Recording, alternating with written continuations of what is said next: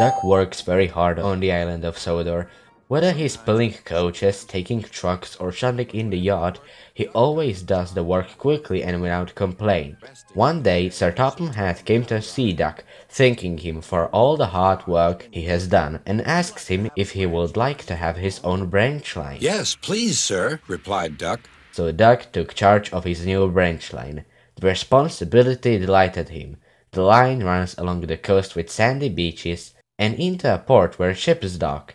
Duck enjoyed every curve and corner of the line. Soon, Duck was busier than ever.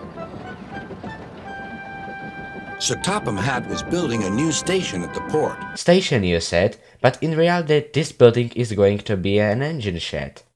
Also, why do you need to build another station a few steps next to another station? This is quite weird. Anyway, as Duck was working hard, Bertie looked after his passengers and the other engines helped too, but the work took a long time. Duck felt his responsibility deeply, and he talked endlessly about it. "Ach, aye," muttered Donald sleepily. "I'm Great Western, and I..." Quack! Quack! What? Look how that old steam from the previous scene disappeared. Quack, quack you go. Sounds like you'd an egg laid. And now it's back.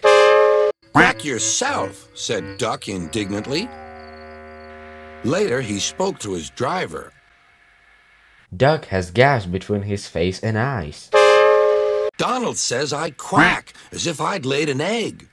Quack! Wait a second, is that a snow behind his driver? It can't be some clay dust because behind him the dust is not that white as previously. They were going to play a joke on Donald and pay him back for teasing Duck. The engines were again busy and no word was said, not even a quack. Lately, Duck's driver and fireman popped something into his water tank, but Duck's driver is missing his mustache. Next morning, when Donald was having a drink, he found that he had an unexpected passenger aboard. A small white duckling popped out of his water tank. Okay, I never heard or seen about a completely white duckling, but this looks more like a fully grown duck. Now, who's behind this? The duckling was tame, and she shared the fireman's sandwiches. She also really loved riding on Donald's tender. Donald was sometimes teased about her. At last, the duckling grew tired of riding, and she hopped off in the station, and there she stayed. Later, Donald's driver and fireman were busy, and in the morning, when Duck's crew arrived, they laughed and laughed. Look, Duck, look what's under your bunker. It's a nest box with an egg in it. Fun fact, to make this thing looking like a box, they used a short wheelbase of a plank truck. Donald opened a sleepy eye. Actually, he has opened two of them. Well. Donald's eyes are wonky. There's a pond near the duckling station. Here she often swims and welcomes the trains as they pass by. The station master calls her Dilly, but to everyone else, she is always Donald's duck.